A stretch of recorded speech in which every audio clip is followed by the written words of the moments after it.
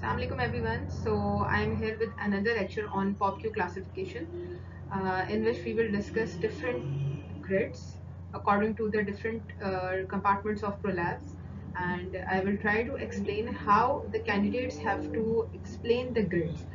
Because in TOEFL and in OSCE stations, the examiners ask to explain a particular grid, like what do you assess on this grid and how will you explain what problems this woman has. So according to that, I will explain that how a grid should be explained. So continuing with my today's lecture. Okay, so now starting with the staging. So to understand the grids and exactly where the defect is and how to quantify that defect, you must know first about the staging. So you should learn and memorize the staging in the exams. So stage 0 is no prolapse. If no prolapse is demonstrated, points AA, BA, C, D, AP and BP are all less than or equals to -3 centimeter, which is the fixed point. So this is stage 0. Stage 1. The most distal portion of the prolapse is more than 1 centimeter above the level of the hymen, means it should be less than -1. If all these points AA, BA, C, D, AP and BP are all 1 centimeter above the hymen, means they are at -1, then this is stage 1. Stage 2. The most distal portion of the prolapse is situated between 1 centimeter above and 1 centimeter below, means the measurement should be between -1 and +1 in relation to the hymen. If these points are 1 centimeter above the hymen, they will be measured -1. If at the level of the hymen 0, or if 1 centimeter below, then +1. Stage 2 measurements cannot go beyond +1 centimeter. Stage 3. The most distal portion of the prolapse is more than 1 centimeter beyond the plane of the hymen but not completely everted, meaning no value is greater than or equal to total vaginal length minus 2 centimeter. Any of the points AA, BA, C, D, AP, BP is greater than or equal to +2 and less than or equal to TVL, means total vaginal length minus 3 centimeters. So you have to understand a bit this point. What is total vaginal length minus 3? Total vaginal length is 9 centimeter. If we minus 3 centimeter from 9, then the answer would be 6 centimeter. So any of these points, they can lie in between +2, means below the 2 centimeter below the hymen, and +6. They should not go beyond TVL -3, which is +6 centimeter. So the measurements should lie in between +2 and +6 centimeter. If they become, suppose any of these points, they lie at 7 centimeter. Suppose if pouch of Douglas is 7 centimeter outside the hymen, then this would be +7. So this will come in stage 4, not in stage 3. So stage 3 limitation is TVL less than or equals to total vaginal length minus 3 centimeter. Now coming towards stage 4. Complete eversion or eversion to within 2 cm of total vaginal length of the lower genital tract is demonstrated. Any of the points BA, C, D or BP is greater than or equal to TVL minus 2. What is TVL minus 2? Total vaginal length is 9 cm, and if we minus 2 cm from 9, then the answer would be 7. So 7 or beyond is stage 4. Means 6 or beyond is stage 4. If it comes up to 6, then it lies in stage 3, but after 6 and beyond is stage 4. So this is the simple way to memorize the staging of popq classification. Okay, now how to examine a patient when you are doing popq classification. So the position should be left lateral, dorsal lithotomy position at the end of the couch. First of all, you have to identify the hymenal remnants or hymen. Where is the hymen? Because this is the reference point, which is 0 point. Insert the Sims speculum and depress the posterior vaginal wall and ask the patient to push. Now you have to ask the patient to push, and then again you will ask the patient that is it the maximum bulge or prolapse you feel whenever you feel something coming out of vagina. So now using a ruler, measure the points AA, BA and C, minus if above, 0 at the level and plus if below the hymen, which we have discussed in the staging. And first of all, you have to mark the fixed point, that is AA and AP. You have to mark 3 centimeter above the hymen AA, and 3 centimeter on the anterior vaginal wall, and 3 centimeter above the hymen AP above at the posterior vaginal wall. Now turn the Sims speculum and depress the anterior vaginal wall and ask the patient to push. Now you are assessing posterior vaginal wall prolapse, so you have to use a single speculum. Either you are assessing anterior vaginal wall prolapse or posterior. Nowadays examiners, they mind if you insert two instruments in the vagina of a patient.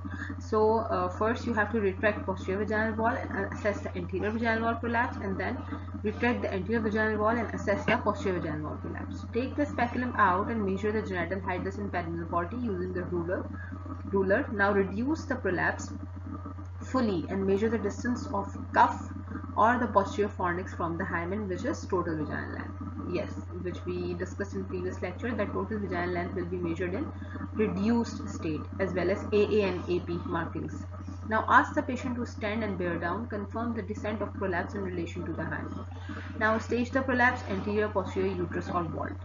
What is this? popq, anterior vaginal wall plus cervical cuff. Check for cystocele, uterine prolapse. What you are looking at anterior vaginal wall, you are looking for anterior vaginal wall prolapse, you are looking for cystocele, you are looking for cervix, or if no uterus is present, then you are looking for cuff of vagina. In posterior vaginal wall, you are looking for wall prolapse and posterior fornix. Rectocele as well. popq does not give you measurements of anterocele. Confirm for findings on standing, and then you have to stage the prolapse, and this is the grid you have to record according to your examination. This is the standard practice for assessing the pelvic floor prolapse. Okay, so now these are our first two grids which we will discuss, and then we will know the answers. So in this grid you can see AA is at 0. You can see that it has come slightly down because the fixed point for AA is -3, so it should be there. BA is also 0. Both of these are at the level of hymen because 0 is the level of hymen. C is -6. You can see cervix is well supported and it is at its place. Genital height is 4 centimeters, which is normal for it. Perineal body 4 centimeter. Total vaginal length 9 centimeter. All of them are according to their normal values. Now AP is -3, which is a fixed point for AP, posterior vaginal wall, fixed point, and there is no coming down of AP. BP is also -3, it is also intact, and pouch of Douglas is -8. So the only problem in this grid is anterior vaginal wall prolapse, which is at the level of 0. Now this is our second grid. In second grid you can see AA -3, which is okay for its position. BA -3, also at its position. Cervix -6, it is also well supported, so no defect in the anterior vaginal wall and the cervix. Genital height is 4 centimeters, it is also normal. Perineal body 4 centimeter. Total vaginal length 9 centimeter. Our middle grid is also normal. Now coming towards the third compartment, AP is 0, it has come down. BP is 0, both of the posterior vaginal wall markings have come down at the level of the hymen because 0 is the level of hymen. And pouch of Douglas -8, it is at its normal position. So now let's see the answers of these grids. Okay, so as you can see, our grid number 1 answer, this grid is showing anterior vaginal wall prolapse as both AA and BA are at 0 point. Her uterus and cervix are well supported as C point is at -6. She has normal width of genital hiatus and intact perineal body. Her vaginal length is intact and she has no posterior vaginal wall prolapse. This is stage 2 anterior vaginal wall prolapse. So this is anterior vaginal wall prolapse, we knew as we discussed the grid, but what is the stage? Stage is 2 because the measurements are in between -1 and +1. So this is the answer for grid 1. This is the way to answer the examiner, because most of the students, they ask that how to answer the examiner when they show us different grids. So this is the way you have to answer the examiner. Then further they can ask what will be your next plan and how will you plan her, what will be your management. In other lectures we will discuss accordingly. Grid number 2, this grid is showing well supported anterior vaginal wall, uterus and cervix. She has normal width of genital hiatus and intact perineal body. Her vaginal length is intact, though she has stage 2 posterior vaginal wall prolapse as both AP and BP are at 0 point. So you have understood that both of these are stage 2 prolapse, but this is the prolapse of anterior vaginal wall and this is a prolapse of posterior vaginal wall. Okay, so now our third grid. This is our third grid. In third grid you can see AA is at +3, means AA has come down from its fixed position of -3.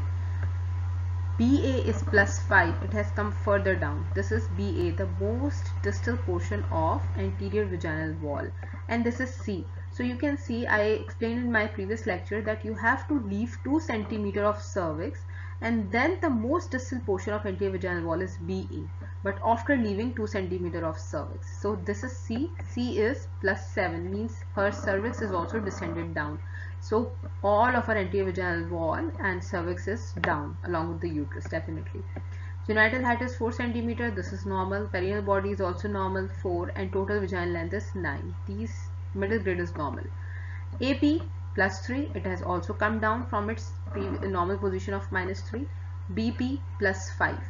So this is the most distal portion of posterior vaginal wall, which is BP, and this is our pouch of Douglas. So when you insert the speculum or a scale, cannot go inside more than this, because all of the posterior vaginal wall is also out. So this is the most downward point of posterior vaginal wall is point B, which is +7. Okay, so this is the posterior vaginal wall, this is anterior vaginal wall, this is cervix, and this is uterus. So she has eversion of whole of the uterus and cervix along with the anterior and posterior vaginal wall. So let's see what is our answer now. This grid is showing both anterior and posterior vaginal wall prolapse, as the fixed points AA and AP are at +3 cm. The most distal points of anterior and posterior vaginal wall are at +5 cm. She also has uterine which are BA and BP. She also has uterine and cervical descent, as C point is at +7, D point is at +7, which shows major uterocervical descent. These findings correspond with stage 4. Now what is the stage? I explained you previously that whatever comes in between +2 up to +6, this lies in stage 3, but this is +7. If any of the point go beyond +6 cm, this will come in stage 4. So as our C and D points are at +7, this means that this is stage 4 pelvic organ prolapse. I hope you have understood the way of staging the prolapse now. Okay, so now this is our another grid. What is something different in this grid? That there is no D point, which means the patient has had her hysterectomy done. Okay, so if she had her hysterectomy, then the D point is absent and C becomes cuff of vagina. Now AA is -3. You can see here is AA. BA is also -3. Both are well supported and are at the normal position. C means cuff of vagina -6, which means there is no vault prolapse. 4.5 genital hiatus is wide. Perineal body is short. This is 1 cm. Total vaginal length 8, slightly reduced. AP is +2, which is down. Its normal position is -3. So it is out from the hymen. This is her hymen, and AP is slightly out from the hymen. This is +2. BP is +5. This is BP. So she has significant posterior vaginal wall prolapse, but her vault of vagina and anterior vaginal wall is well supported, and total vaginal length is slightly short as well, and short perineal body as well. So you can easily answer now that what would be her stage. Her stage would be stage 3, because none of her measurements are going beyond +6 cm.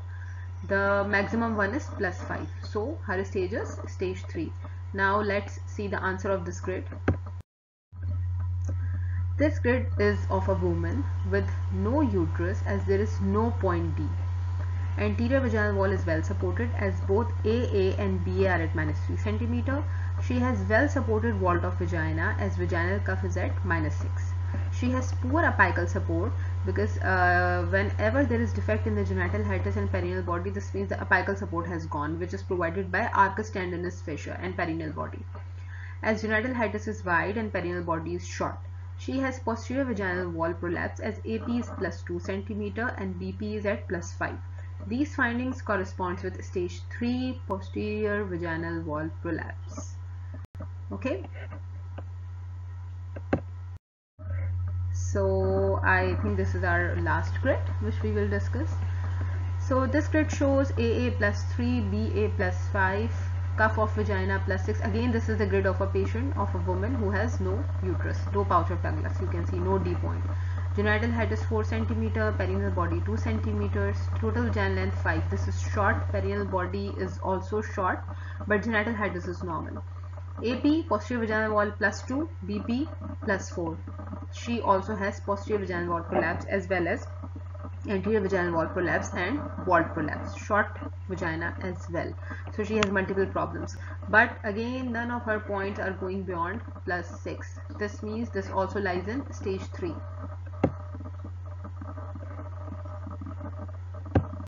Okay, so the answer of this grid is of a woman with no uterus as there is no point D. She has anterior vaginal wall prolapse as AA is at +3 and BA is at +5. She has wall prolapse as vaginal cuff is at +6 cm. Her vagina is short as total vaginal length is 5 cm. She also has posterior vaginal wall prolapse as AP is +3 and BP is +4. These findings correspond with stage 3 vault, anterior and posterior vaginal wall prolapse. So I wish and I hope that to understand grids has become a bit easier for you after this lecture. And next time we will be discussing different management options according to the grids, because this can also come in exams, that the examiner can give you a grid and ask you, now how will you manage, what is the problem and how will you manage her now. So we will discuss different management options in our other lectures. Jazakallah, and thank you so much for now. And I'm signing off with the hope that I think popq will become a bit easier for you all to understand after these lectures. Thank you so much.